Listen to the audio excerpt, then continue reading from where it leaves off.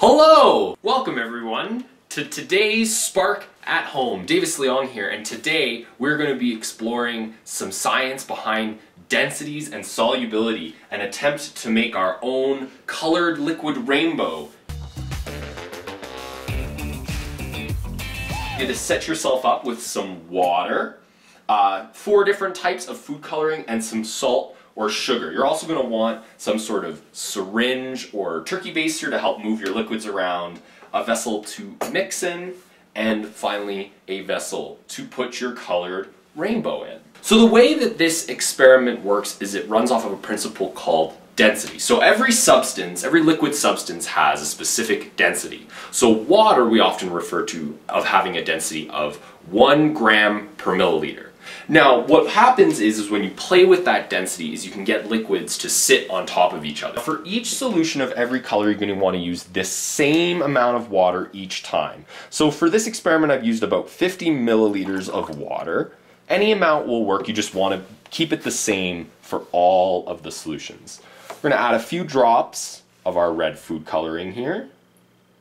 Now we're going to take a little bit of just regular table salt. White sugar will also work as well. And we're just going to start with a teaspoon of salt right into our solution.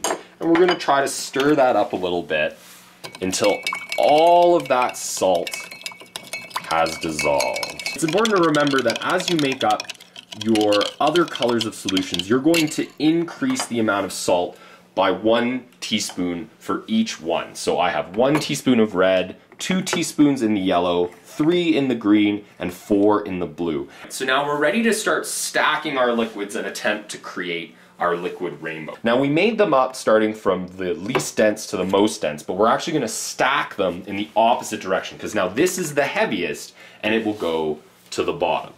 So we'll start with some of our blue here.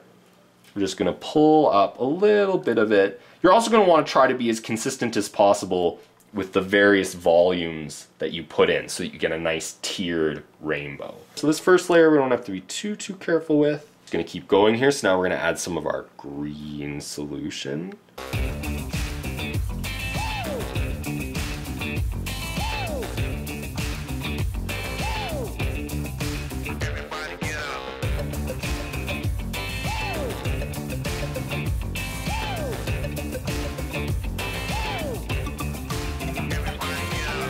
There you have it. So you can start to see there's some separation between the layers, and you could leave this out over time and see if the layers are going to mix themselves together a little bit more. You can try this experiment again, varying the densities even more. You could create different mixtures of colors by going with different sequences of densities. But give this a try at home and share with us your rainbow columns in whatever form they may take at sparkscience.ca on Instagram and Facebook. Thanks everyone, and we'll see you guys again soon.